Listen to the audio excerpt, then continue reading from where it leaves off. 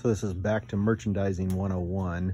Somebody reset this, and I want to point out some problems with it. Anytime we have something that's sized, we want to go in order of size, like these here. We also put them in like. So here's the problem here. We have a flare wrench over the top of a flare wrench, and then the other flare wrenches. They should be in a line, not in an L. And then if you look closely here, we have the ratcheting style combo wrenches, and then some of them over here as well. So they're not even close to each other. And then even worse, if we look here, we have an 11 millimeter up here, 14, 15, 16, 17, 3/4 inch, 18 millimeter, 19, 21, 22, 13 sixteenths combo wrench, 15 sixteenths, and so on. We're mixing metric and standard.